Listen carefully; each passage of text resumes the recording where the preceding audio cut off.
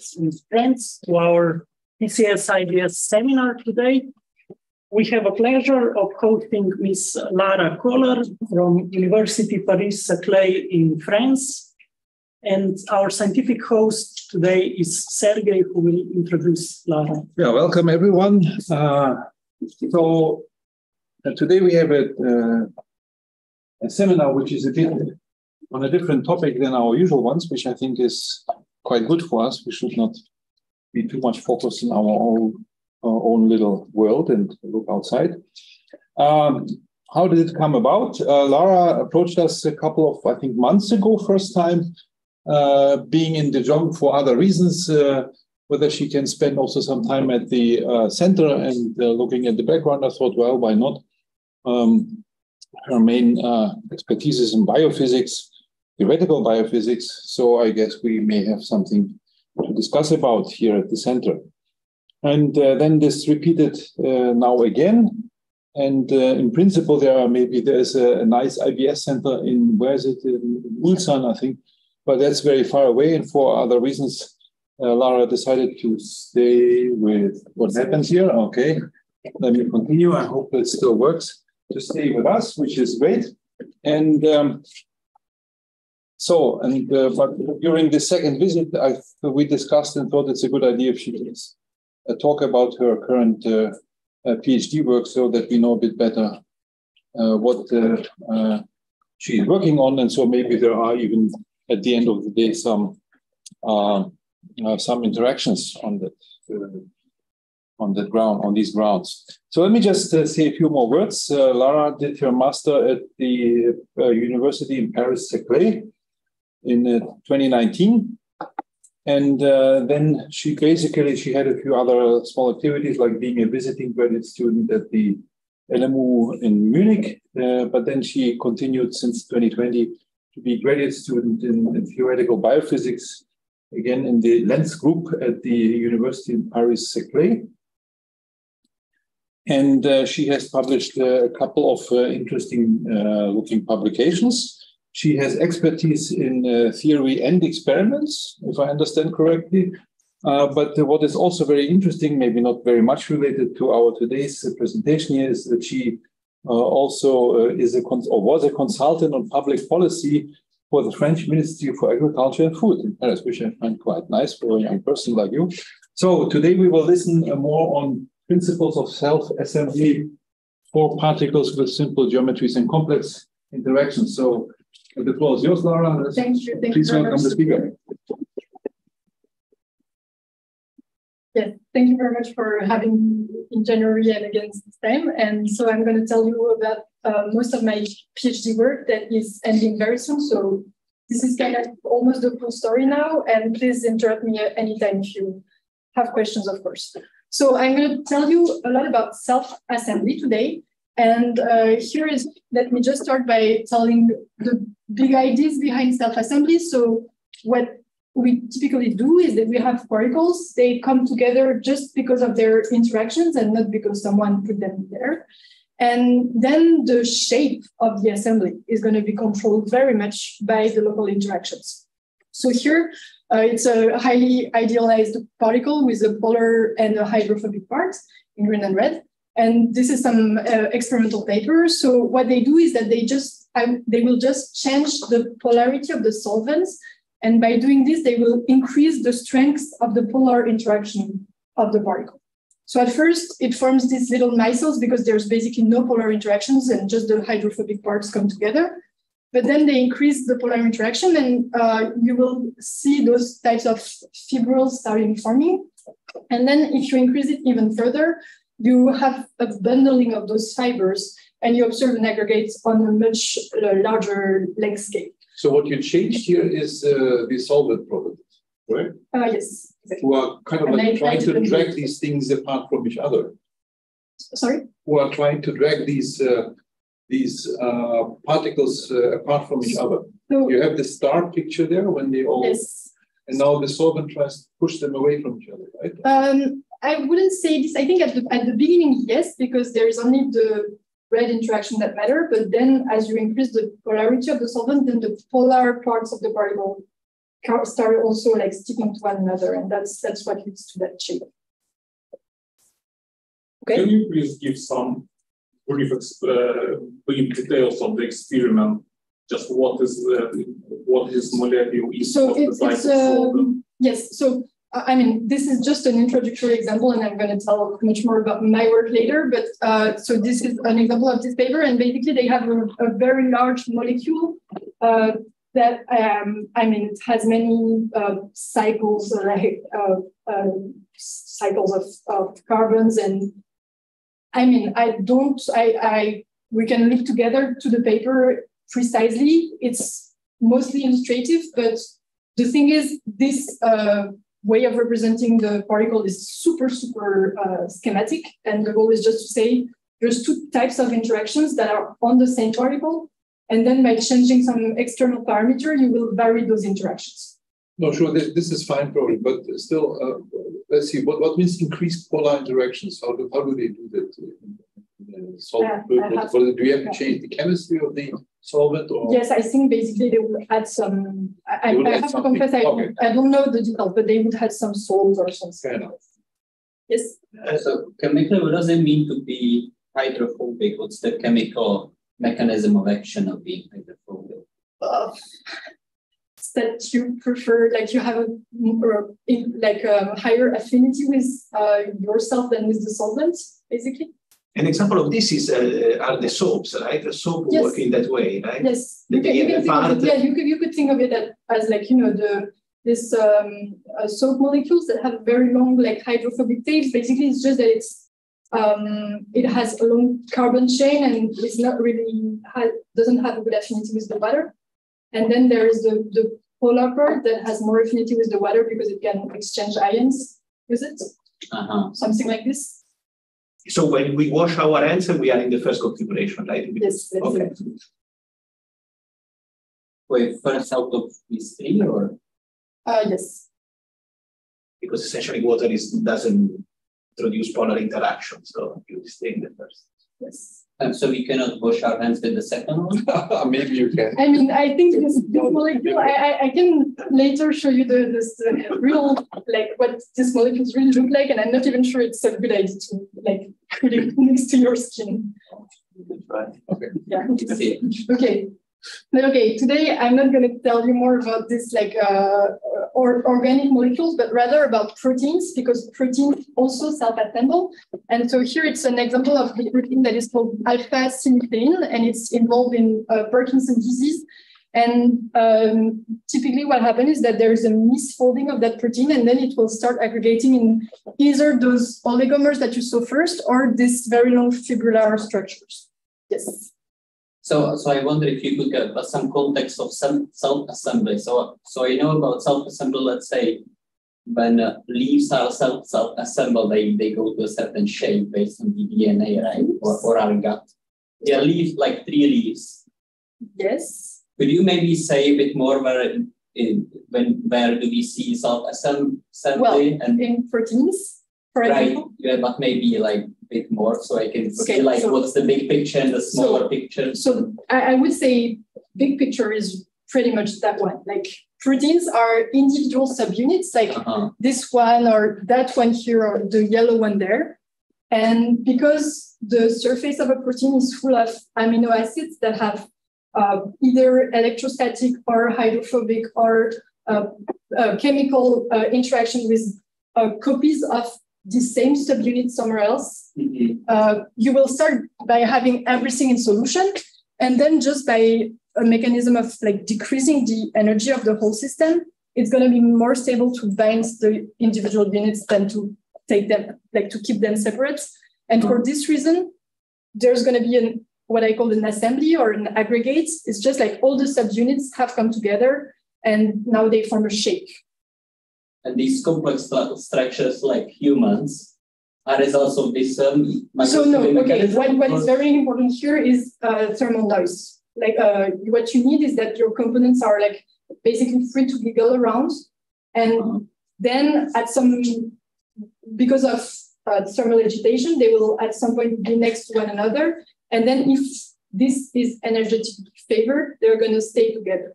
But like this also is a very idealized image. And what happens basically in the cell is that it's always fluctuating, but it's more fluctuating in one direction than the other. And so it's in the end, the result is going to be this. But you really have to keep in mind that this is all the time giggling because of thermal noise. So to see self-assembly, I need some property like, let's say, hydrophobic or something. You need interactions, whatever it means. It can be, again, hydrophobic, it can be electrostatic, it can be polar. Plus the thermal noise. Yes. And if you have interaction and thermal noise, you will always get self-assembly? Well, this I'm going to tell you more about. Okay. Okay. If you ever get it. Yes, if I ever get there. Okay. Sorry.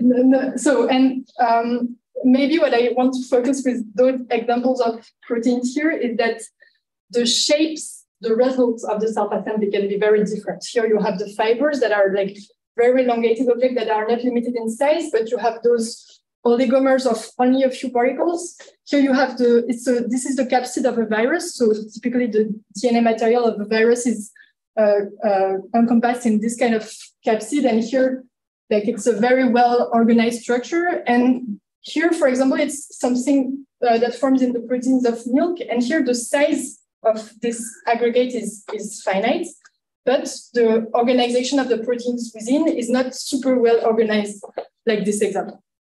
So this is just to illustrate the diversity of the shapes that can occur.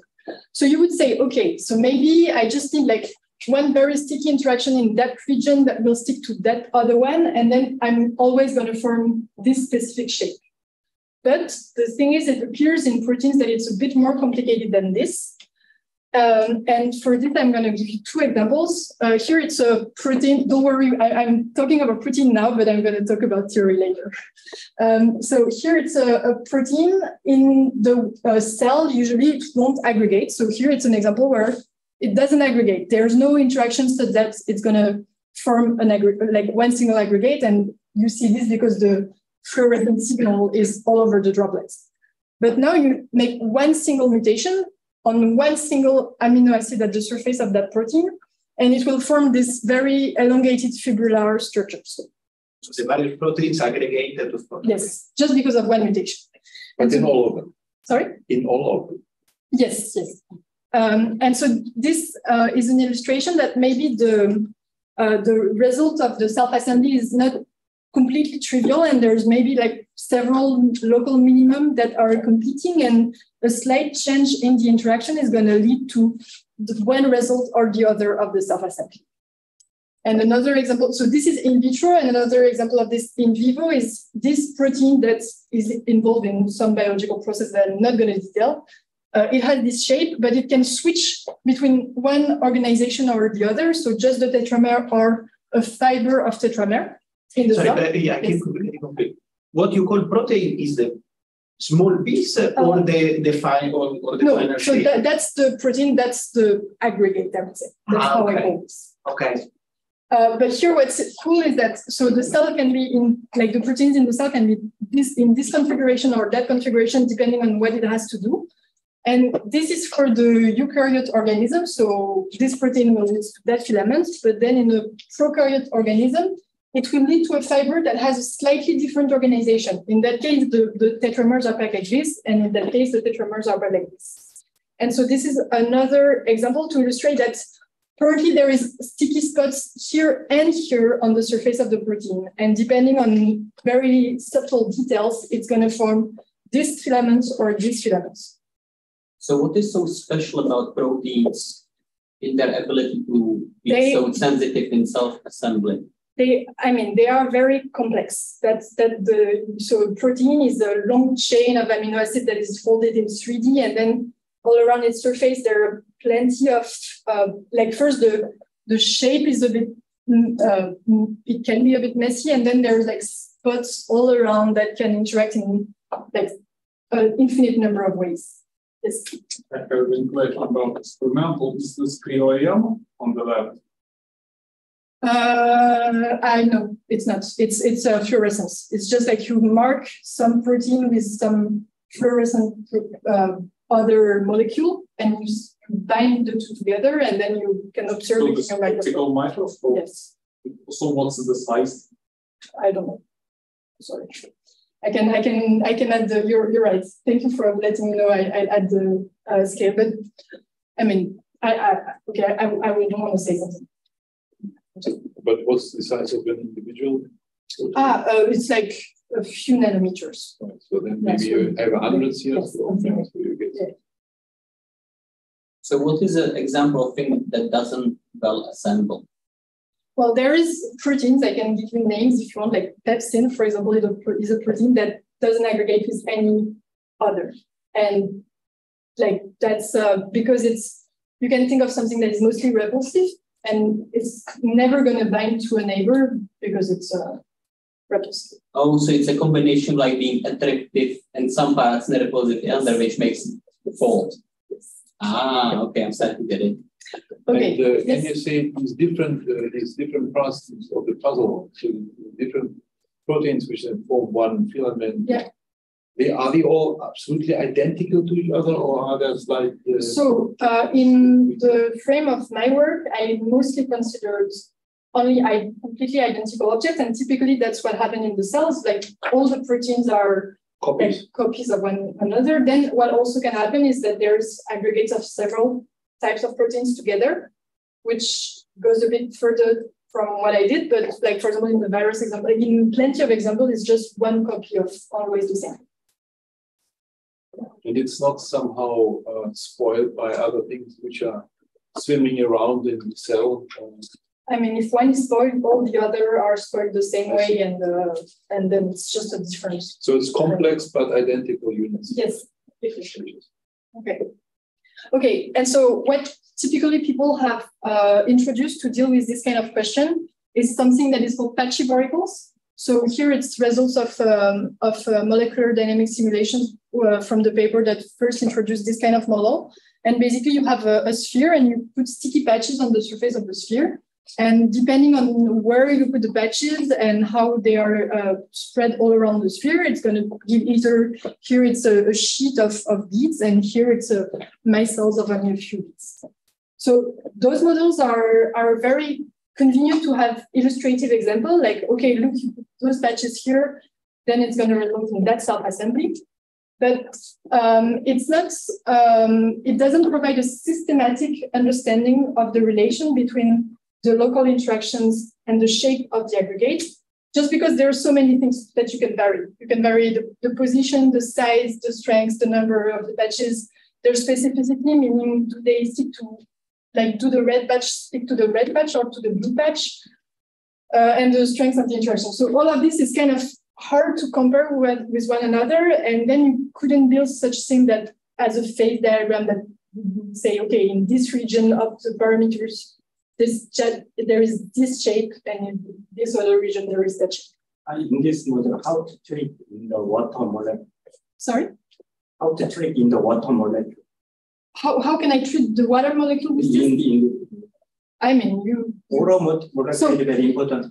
Maybe what's a bit different, no, not even. Like, so you want to have many water molecules, and then you want to see what happens. So, okay, maybe an interesting comment compared to your question is that here I'm in a very dilute environment.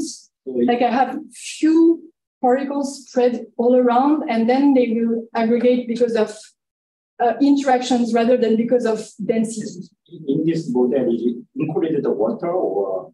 So no, it's typically implicit. I mean, so okay, now I understand your question, sorry. So no, typically it's, they don't explicitly model the water molecules. They just model the thermal noise, and the thermal noise is actually resulting from the tiny interaction with the water molecules. I'm correct that it is just to search for Langevin dynamics.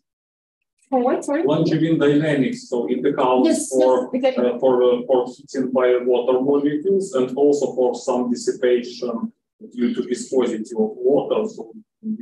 So at least this is one of possible ways of Langevin dynamics. And also, just now I have also a question: what types of interactions, I mean, long range or short range, are modeled in such situations between the red spots? So typically here it's short range. And in the rest, I'm also going to only consider short range. Okay. Another inconvenience of those patch particles model is that basically whenever you have a patch, an interaction, it's always possible to realize it, like to have this interaction actually happen. And in the examples of the protein that I showed you before, it seemed that there were like plenty of different possible ways that the protein could interact that were in competition. That is not the case here. And let me just give you one more example of why is this important. By telling you about geometric frustration, that is something very much broader than biophysics, but I'm going to tell you what I care about it in my specific case. And I'm just going to illustrate this with this example of nematic particles. So nematic particles, they are asymmetric and they have specific interactions. So typically here, what they want is have a slight twist with the neighboring particles. That's their most favored arrangements, let's say. So here I have those nematic particles. This one is straight, and then the more you go to the left, the more they're bent. Okay. Now, if you want to actually pack sorry. Try this. Okay. So if you want to pack the plane with this, you can, for example, like have this twist all around this cylindrical organization. But the thing is, you can't grow this cylindrical organization more because then there's going to start having a repulsive interaction between those two. So you start packing your particles, but then you have to stop at some point. And then what happens is something very, I think, fancy, is that you have those cylinders of particles, and then they arrange with each other in some kind of, okay, it's coming, yes, lattice that is like super well organized. And that's actually so the blue phase of liquid crystal that is involved in the blue ray technology, if I know correctly. And what is interesting is that there is those disclinations here. So there's regions of the organization that are highly energetic, and the particles don't want to be packed like this. But because the whole structure is the most stable, the particles actually pay the cost for these very highly energetic disclinations in some regions of the organization. So here, my message is because of frustration, that is, you can't have the most preferred organization everywhere because of geometric constraints. Some very like unusual and non-trivial spatial patterns of your particles can arise. And that's why we started the whole project by thinking, okay, it's important to consider geometric frustration. And now we're going to try to implement it in our models of self-assemblies. So I don't get what is frustration in this context.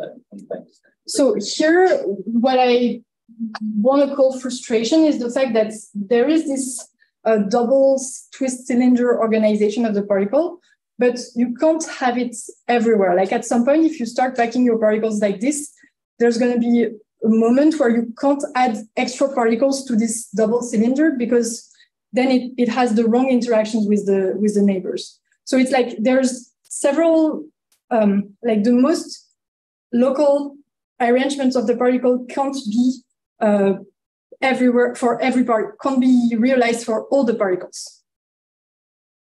Yes. I don't understand like where does the frustration, the word frustration, does it come? Like you mean compared to? It's a semantic thing. Yeah.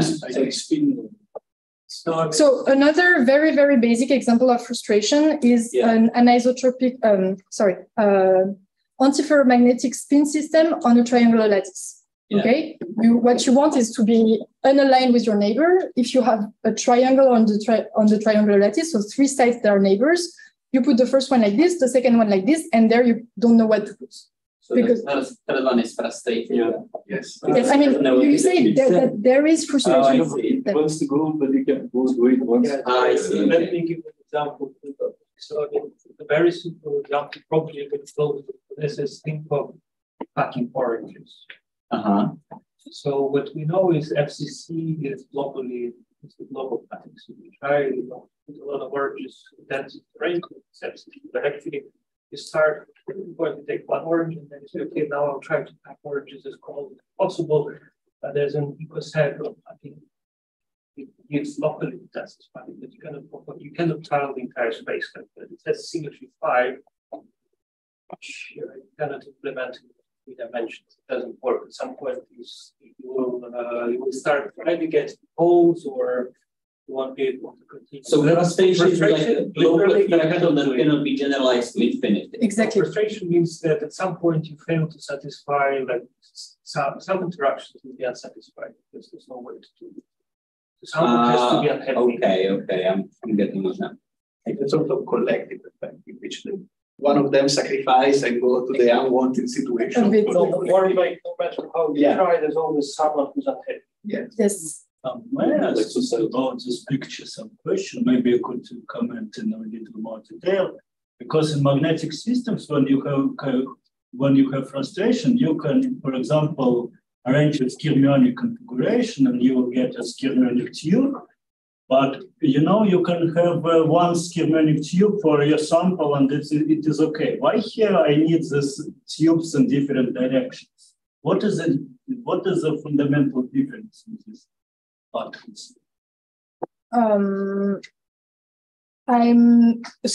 This happened only in a very specific temperature range of the nematic particles. It has been proved experimentally if that is of any help of this very highly against schematic picture. I'm not sure how this compares to the skyrmionic. I think the particles here are non-magnetic. They just have those interaction that makes them want to have a slight twist because they are they have some polarity and some interactions, but so I don't know exactly this is one example of one type of particles that have this specific interaction and is gonna maybe the first one with some long range interaction. I think in your skyrmion picture your spins are nailed, right? You can just turn around. Here they can move around in free space. Yes. But also long range interaction. Which tells you if you allow your spins in your skyrmion system to move around, you'll lose your skyrmion. I understand now. Nice. Okay. And so the question after this long introduction, the question that I'm tackling in my work is what are the features of the local interactions between the particles? So here, for example, the features of the local interactions are there is this interaction between that part, and then this one with this one and this one. And okay, so this one could stick to either that one or that one. So which one are we going to choose? All these types of question of the complexity of the local interactions, how all of this is related to the shape of the aggregate. And when I say shape, I say, is it going to be a large infinite aggregate, or is it going to be fibrillar or small sized aggregate? So that's going to be my first question. And the second is what is the role of geometric frustration in this specific example? And so for this, the program is this one. I'm not going to go through all of this, but let's say maybe today I can just introduce you the minimal model and tell you a bit about the statistical results that we obtain and that we managed to classify with machine learning. And maybe if I have time or later, we can talk about real space renormalization that we also use to tackle the specific model that I introduced. But okay, let me just tell you about this very simplistic model of self-assembly that tries to answer the questions that I raised in the introduction. So the model we're consider is lattice particles that are anisotropic, so they have 6 faces. And what you want is to define an interaction between each pair of faces of the particle. And what we will just do is assign a binding energy to a pair of faces.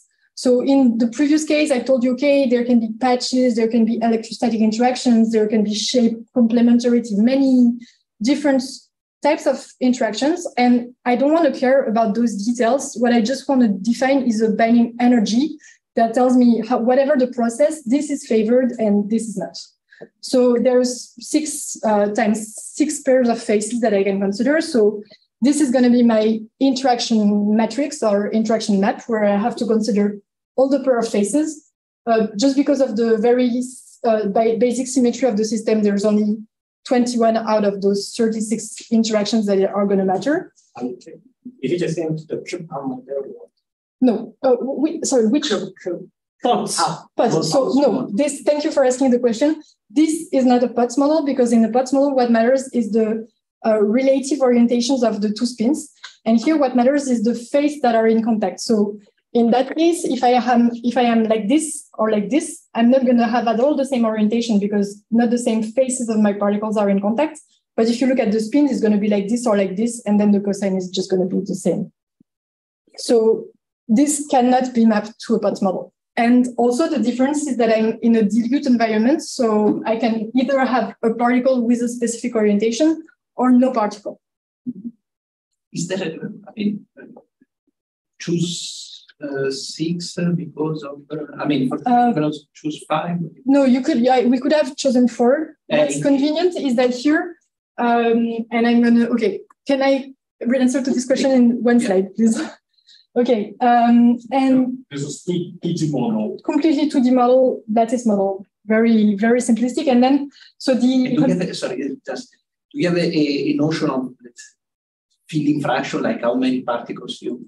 So I will fix the number of particles in the box. And how I can count the energy is just I count how many pair of each face are actually in contact and how much do they cost. Can we have the empty cells? Yes. Yes. Okay. And so maybe let's start with this. So what I do is I run numerical simulations. I start with particles everywhere. So this is the initial before equilibration. I start with particle having random positions and orientation in a lattice of fixed size with a fixed number of particles. And then I choose an interaction map. So here and over there, it's the most simple interaction maps where basically it's just an isotropic particle that you're very used to. And sorry, the color, so here the indices of the matrix are the one that I showed just before. And the colors are, if it's blue, it's favored. If it's white, it's neutral. So blue means favored interaction. And black is disfavored. No, that's dark blue. Sorry. So that's dark blue. I see. So this is highly favored. So there is no disfavor in the situation. So far, no. Okay. By positions, is this discrete model with some lattice, or this is continuous model? For no, this is discrete. They live on the lattice, and so they can only, the particles can, so what I do is I run Monte Carlo simulations, and at each step, the particle can either turn or go somewhere else. I'm looking for the stable state at finite temperature. And so maybe let me just run, look what happened when I run the simulation and I equilibrate the system. But there is no kinetic energy or no? What I do is I do simulated annealing. So I start at high temperature and I decrease it just to be sure that I'm finding the equilibrium configuration, but I'm not considering kinetics. And what was again the difference between the different? Well, you still have the matrices here. These are the matrix elements. Yes, these are the interaction matrix. Okay. So here already those 8 examples show that depending on how you choose the favored interactions, you can really have the result of the self-assembly that is extremely different. And sorry, and the no to the POTS model is because, so to say, the POTS model would be, the spin would be just how you orient one of them, right? And then you have a second one, correct? So that would be like a spin. Yes. The second one would have another spin, but now it depends on which side it goes. So it's again this freedom in the this freedom to roam around in space, which you usually don't have in all these magnetic models. Yes, because you pin and spins. Exactly. What is the relation between these matrix elements and the visually what we see? So typically here, if I would count, okay, I have this interaction and I count how many times it occurs in the system, I would have a super simplistic relation. The one that are favored are the one that I observe. But this is some very specific example. And maybe now I can tell you about a bit less trivial. So this is trivial. Sorry. Yeah. So is this like a 2D structure, but I don't get why there are so many elements. You mean elements of the matrix? Yeah. I mean, I have particles with 6 faces. I have to define an energy for each pair of face. And here it appears trivial again, but then it's 6 because it's like 6 sides, and every side has a certain. I mean, it's really like a particle is this guy here, and it has 6 faces that I just color in different colors. Yeah. And then I'm looking at what's the energy of yellow interacting with blue. Okay, I got it. Another question. Yeah. Okay. Yes. It looks, I mean, maybe I was wrong, but it looks when you see the simulation that the equilibration time are very different from each other. Is it relevant for you or not? I mean, it will actually depend on. So what I do is I do a temperature ramp. Like I start at high temperature and I decrease it linearly. So that was not the time evolution. No, that was I see. Okay. Okay. So depending on the typical strengths of the simulation, the transition is going to happen. Okay. So when you a follow-up question in that oligomer. Yes. If I look at the matrix, it just means that the one side highly interacts with the third side, but not with itself, and that's all. Yes, exactly. Yeah. Okay, I got it. Okay. So now you think it's all very basic. Yes. Also about the pictures, yes. Crystallite, in my opinion, is something like crystal, but a small size, yes? Yes. But if you vary your concentration, maybe crystal and crystalline are quite the same, no? That's a good point. So the thing is here, between the crystal and the crystallite, here the energy, interaction energy is such that you can have particles that are not completely crystallized. It's kind of at the limit of the transition, if you will, which makes that, as a result, the structure is not completely equilibrated. But if you would go to, so here I'm at finite temperature. If you would go to 0 temperature, the stuff would aggregate. First, yes. I would like to solidify my comprehension. So you were showing the movies, and each frame of the movie was corresponding to some temperature, in temperature. Yes. So is related, because I also say, so let's say each frame, as you say, is the equilibrium position at the temperature. Yes. What I can tell you is the parameter of the simulation. I have 100 temperature from, like, if this is minus 10 kT, then I start from 10 kBT equals 10, and I for each of them you check the ground state. And for each of them, it's not a ground state in the sense that the temperature is finite, but it's the equilibrium states, and I run and I run like. And at which extent the equilibrium states are different for various runs? They're the same. I mean, so the exact configuration of the system is not going to be completely the same. Like maybe here that guy is going to be there, but if you, for example, if you count, you remember the n, like how many spaces are in contact from different run of the same simulation with the same interaction map, you have the same. And when because you were talking about noise that play a role, the noise in this case are the thermal. Yes. Yes. Okay. My also question: haven't you observed some mixed configurations here? Yes. Very rarely. Very. I mean, you have to be at a very specific point of your parameter space where you're in between two most stable interactions. But I'm going to show you something just after that is actually going in the different opposite direction. So I told you I have my interaction map. Now I can choose it much more randomly than I did so far. I just choose every interaction energy arbitrarily with some continuous scale. So my energy scale is here. And now I can, so first maybe I can look for the naive result of the equilibration and say, I don't run a simulation, I just minimize the energy by choosing so the density here is how many faces I have of each. That brings the most stable energy. And I just have to respect some constraint that the number of particles is fixed. So here, for example, if I do this very simplistic minimization, that's the result of what I expect for this interaction map. But now let's look a bit closer to it. So here, I just put back the coordinates again. So I first know that I should have a lot of this interaction. So this interaction is the blue with the purple. It's this one. It's very favored. I have a lot of it. Great. Now I have this other one, the purple next to the purple. So I try to achieve it as well. It's very favored. I have a lot of it. Cool. But what is not taken into account in this naive minimization is that if I have a lot of those two, then I also have a lot of that one. And that one is energetically favored. And that's, in a sense, how I see geometric frustration in this specific model, that this actually, if you just naively minimize the energies locally, you don't get the most stable state that is possible with the geometry of the particles. And so instead of having this matrix, if I run the simulation, I measure that density and I have that organization. And what I can do is quantify the frustration in my system by just comparing the energy of an idealized system with this configuration and the energy of my system. And here, the relative energy difference is 30%. So that's a way for me to quantify the frustration. And among the three best energies, you choose the one that are compatible. Exactly. Yes.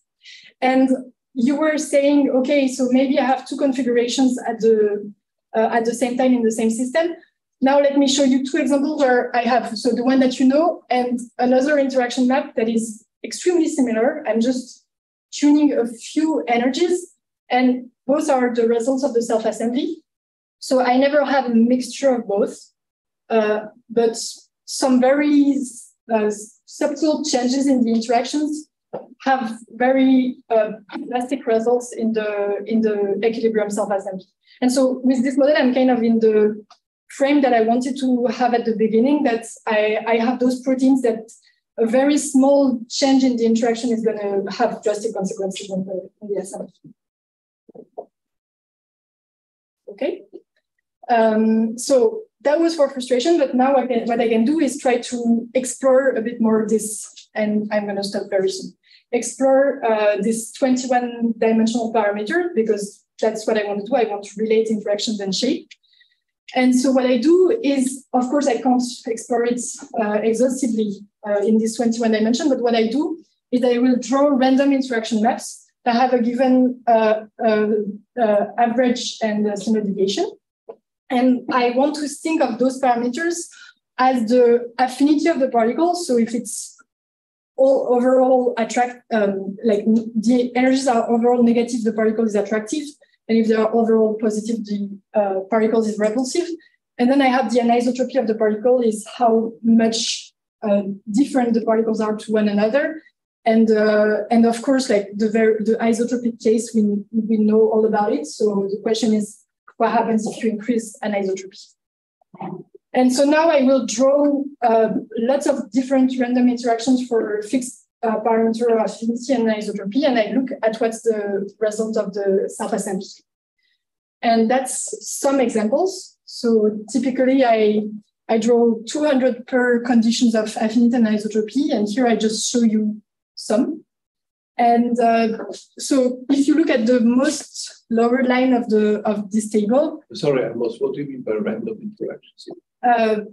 Sorry, yes.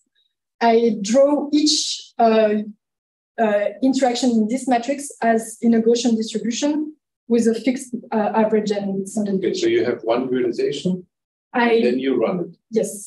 And then you take another realization, you get something. Yes. But isn't that more or less what we have seen before? You take different matrices, and you get different.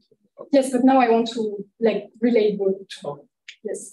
So here I'm again just showing an example, but a bit more complex than the one that I had before, because here I can't trivially I cannot trivially predict the result of the self-assembly. But each example is for one realization. Yes. Okay. But now you can just imagine there's 200 of them per square that I'm not showing you because it's not the purpose. So okay, what is interesting here maybe is just that if you want to look at the fibers, for example, they're very different from one another. So here I show you examples of 4 fibers. Some have widths 2, some have widths 1, some have alternating orientation of the particles. Some have all the particles aligned, and still all of this is still a fiber. And so there's this trade-off between, okay, what I characterize as the macroscopic shape and then the local details of the organization. And here, from what we see, typically the macroscopic organization are quite similar, but the local details will vary a lot. And then what I do is that I classify those aggregates in the 8 categories that I've introduced before: the monomer, fiber, crystal, crystallite, etc. And I do this at first by hand, by just looking at the images and classifying my aggregates. And then I do it with machine learning by just training a very simple neural network to recognize what are the aggregates. And like this, I can actually quantify how many of each aggregates I have for a given affinity and anisotropy. And the result is here. Do you use a dense network or artificial or convolutional? Or yes, dense is like just 5 layers, very, very basic.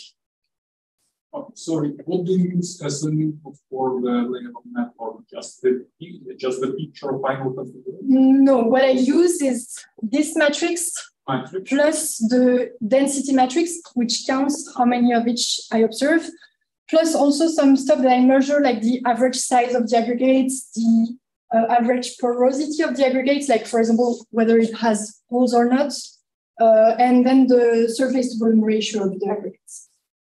So so the input of this neural network is just your interaction matrix, and X for X and for Y is some global characteristic of the obtained ensembles. Like in the input, I have interaction matrix, density matrix, size, porosity, sphericity, and the output is just a number between, like, it's 8 numbers that is going to be the probability to be each of those aggregates. Okay. And how do you determine to which type belongs your picture, to liquid, to fiber, to polymer, and so on, just by eyes? Yes. And how extensive was the training set? So I have 9,000 different aggregates. I classified 7% of those. And I have typically a training accuracy that is 99% and a test accuracy that is 98%. How do you classify such a big number of lines? 400. I mean, I just automated it and spent some time on my computer. I mean, let's say you physically watch it 400. Yes. And several times, because I mean, I had to just okay, it's super automatized, so that's kind of like a picture. But the eyes were still yours. Sorry? The eyes were still yours. I didn't hire some yes. We just masters. I mean, classifying 400 images like 1 hour or something like this. And might become like Charlie Chaplin in Modern Times at the end of the day in the factory. It's only once. Yeah, no, it's really okay. It was not the hardest part. That is what is doing now the internet that you are complaining about. One guy. No, I don't. So the number again of cases per class was a few hundred or yes, something even less than 50 or something. If I have 400 and I have 8 categories. 400 is the total number of data. No, 400 is the number of data that I classified, and 9,000 is the total number of data that you analyzed. That is here. Yes. Okay. Yes. May I ask maybe still a question? You have liquid and crystal. Isn't there something in the middle, something like amorphous material? Yes. When you have some short range order with some several unit cells or something? I classify it as a liquid. As long as, I mean, that's also where lies the maybe limit of that work, is that the categories that we chose are the one that we chose. And of course, we're interested in aggregates of small sizes and non-trivial shape, and not in like dense packing, because many people dealt with dense packing before us. But like, for example, this one here, you clearly see that there's like fibrillar organization within this aggregate, but still I classify it as a liquid because there's no long-range organization. Yes. Is there anything that can be learned out of more the neural Yes, network. but I won't have Okay. time to talk about it. I Okay. think. But what's the difference between that liquid and the crystallite in the second from the left top? Which one, sorry? Crystallite, take the crystallite top left, second one. Here? Yes, and the liquid you just pointed to before. So What's the big difference? this one has not size of all the particles in the system. Ah. So, and there is a clear, there is an a long range organization of the particles, but I don't have it on the whole system because of those smaller size. I mean, I would say that in liquid you have, let's say, spots that are, let's say, there are spots of various colors here and there. Instead, there they form a geometrical structure. Yes, yes. Okay. Yeah. And can the free energy be written for this configuration, or maybe somehow estimated? Because definitely we have some energy of interactions, and also just by eyes, various configurations will produce different entropy. So Yes, that's, I mean, if you know how to do it, I'm super happy to hear it about it. But it seemed that all these geometric constraints that I talked about before, they're all in the entropy term, and it's really non-trivial how you should write for this complex geometry. Okay, and maybe I can just conclude on something that is, okay, I told you there is frustration. Here, what I can do is measure the frustration for all of my systems, but also measure it for a dense organization of the particles. I just run the same simulation but with the same interaction map, but without space. And I measure the frustration in both cases, and then I compare which is the larger for all the categories. And what typically I find is that the frustration is larger in the dense system for the aggregates that are of small sizes or porous aggregates. And this is just this is not super surprising, but this is just a way to rationalize the formation of those structures. That is, actually, it's a way, being a less compact aggregate is a way to avoid paying some frustration. You still have to pay some of it because this is not zero, but you decrease the amount of frustration in your aggregates by having a dilute, non-completely compact aggregates. I think I might stop here if it's fine for you. It's going to be too long to push forward. Good, let's think. We have time for questions. Yes. Maybe just not a question, but the idea which I was having during your talk. Maybe it would be interesting to add some pathological particles and to see how adding these pathological particles, which just differ by this interaction map from other, will break the formation of some phases. So what do you mean? So you just mean add a few particles that don't have typically the same sets of interactions? Just adding the particles which have different metrics of interaction and see how adding of this particle will break the formation of some regular phases. So actually we did this typically having two types of particles, and then the parameter space increase even further because you have to have particle A with A, B with B, and A with B. So there's three interaction matrices that you have to consider. And typically so of course the results are much different. And in some cases, the particles from each type of particle form an aggregate of their own. And in some cases, they collaborate in forming a more stable aggregates that have a mixture of both. But in terms of the shapes of the aggregates, there was nothing that was drastically different from what we observed with one single particle.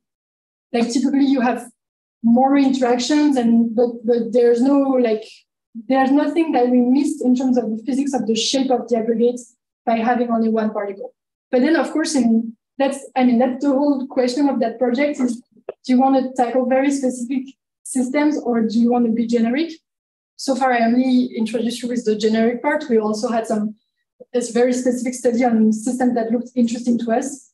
But if you have the generic point of view, then I would say from what we saw, there's no clear difference. Like there's no clear advantage to having another type of particle. But of course, in some specific example, it could make a difference. Maybe just the action of omega-3 fatty acids can be modeled with Sorry? Okay, we can discuss. Okay. And then maybe just a comment. So we tried with 2, we could try with more. I mean, it's possible to implement it, but then the more you, so there's a whole branch of people that do self-assembly where they have particles that are all different and they look for, they tune their interactions so that they're going to be such that they're going to give one specific shape.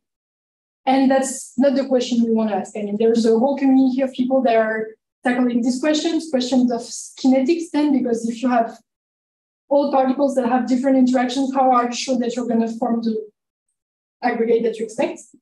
But that's not the protein-inspired types of question that we ask, but it's also possible. So this is 2D, right? Yes. The world is 3D. I was going to ask exactly that. I mean, we can do it, but it's already hard enough to deal with in 2D. Do you have any idea how everything can suddenly be scrambled up and change if we go to 3D from 2D? Intuition you have? Typically, there is an extra types of shape that are going to emerge is the sheets, because it's like 2-dimensional aggregate in 3 dimensions. But I don't think it's going to change a lot the concept. So there was another guy before in my group that had simulations with like much more simple particles, but in 3D, and typically he will observe crystals, sheets, fibers, and I was just wondering whether maybe I can avoid frustration if I have another degree of freedom, so I can just go around. Then you have to maybe compare the proportions of each. Like proportions of aggregates of small size, like small sizes that I call like fiber and micelles and crystallites. It also depends a lot on the particle geometry. Sure. The result would be, my answering would be the results are going to be quantitatively different but qualitatively similar, and we have not very clear prediction of, okay, I can't tell you with this system, there's going to be 10% of fibers and that's it. I mean, there's no such strong claim that I'm making. And so here it's like 5% maybe. And if I take square, it's going to be 6. And if I take cube, it's going to be 9 or 1. I don't know. But you promised me before an answer about square, but I didn't get it. Or I failed to grab. Yes. It's here. Here, you only need 3 particles to be in a frustrated configuration. I see, okay. So you cannot have frustration. I mean, there's frustration arises more easily with the hexagons. Okay. By the way, there were things you didn't talk about because you didn't have time. Are there any important final results which would add to the picture which you didn't discuss, or do we kind of have an overall picture? You have an overall picture of the first project. Well, then is the second one now making a different picture? Yes. What is it? Tell us in 2 sentences. Next week. So here it's like a general picture of understanding the self-assembly,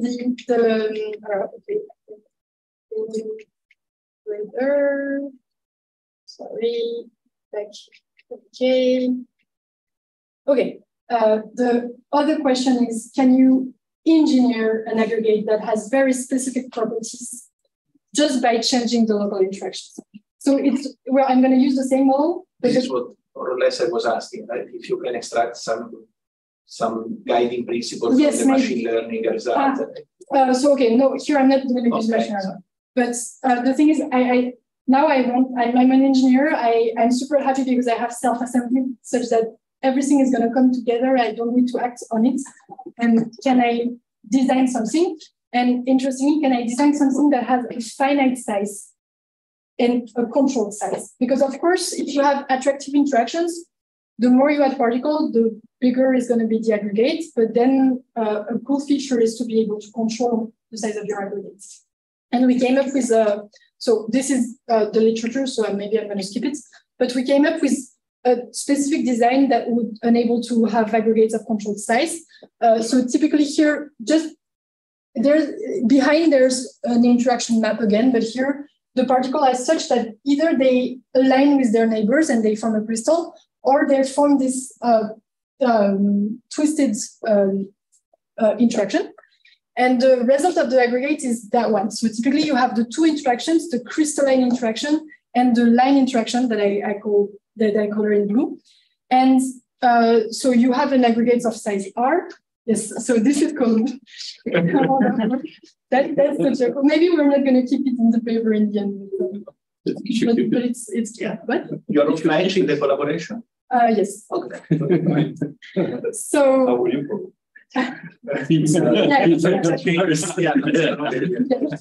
No, but pizza is flat. But it's a 2D geometry. But so pizza is more appropriate. It's pizza, right? Yeah, pizza is more appropriate. You should change.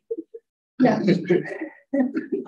And okay, and so the point here is that because of if I have the blue line, the dark blue that is more favored, I want to have plenty of these disclination lines, but I can't have more than those 6 in a dense packing.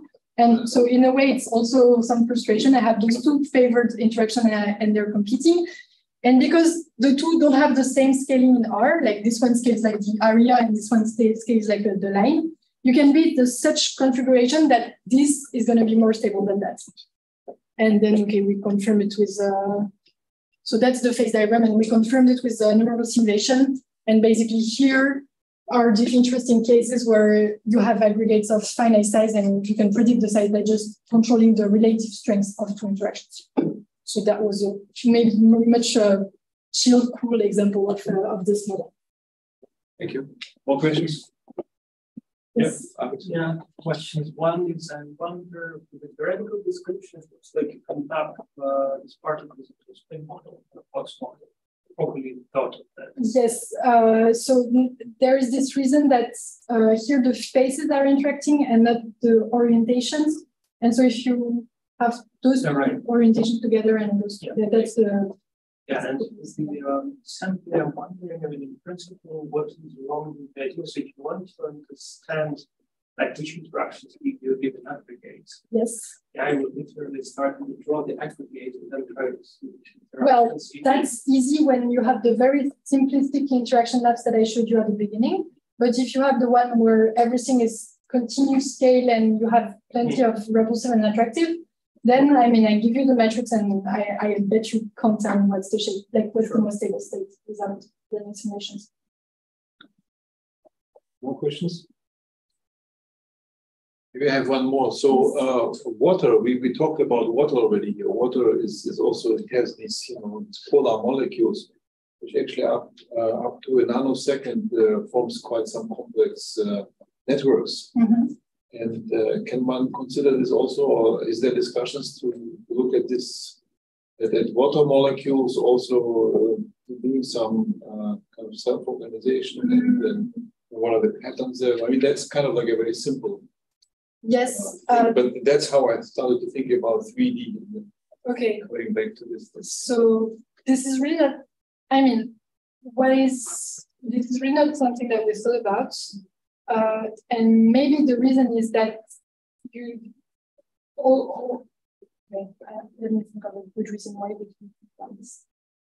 It's not that you have to think about it. I was just wondering whether this is also discussed in this context. So I would say that there are probably models that are much more adapted to dealing with understanding water. Absolutely. And that maybe you could, and also, I mean, all of this is on a lattice. So I'm not sure it's going to be very adapted. So the fact that we're on the lattice constrains a lot the geometry of the particles, as that was the title. Like we can only deal with very simple geometries, and that's by paying this because that we're able to consider very complex interactions. So I would say it's just not super well adapted to deal with this question. But I don't buy the lattice argument. And then you just scrap the entire research and say it's on the lattice, but the world isn't the lattice, so that's it. So if you think this is relevant, then you could do the same with water. Water is up to some limits. Yes. I was just asking, we have, again, they can form some bonds and then they form some kind of network, and that's what they do up to a nanosecond. Yes. Water is not actually a nice liquid, but some kind of network which is always ripping off its Okay, so yeah, maybe that's something. room or the body temperature. Yeah, no. Flows. Yeah. More questions? Zoomers. There's still some zoomers with us. Okay. Yes, one last question. Is there a notion of the environment? What's Environment, like in which environment the particles are? So that's not something we considered at all. And the claim is if you change the environment, you can just change the interaction map. Like, okay, if you are in the overall, like it's like changing the temperature amounts to changing the interaction map with stronger or less strong interactions. So I would say if probably with smart tricks, if you change something in the environment, you can just change the interaction. Okay, post-scriptum question, last one. Thank you. So finally, what was the size of the system? And you obtain some fractal-like planes. Okay, so what was the size of the system? It's 30 times 30 sites and 100 particles. So the density is 1 over 9. And fractal, what the closest we had from fractal was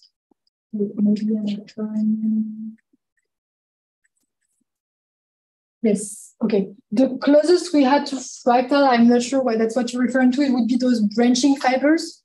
So typically it's fiber, like the most favored is they want to align, but then the network is a bit packed and this corner interaction is not that bad. So, okay, let's have this kind of network of fibers. If that's what you're referring to, I think that's the closest we had. And then there is also those like super porous aggregates. I mean, this is not a fractal probably, but you can see it both as a crystal with very big holes or as a network of fibrillar structures. I don't know if it's answering your question. Okay, let's thank Lara again. Thank you.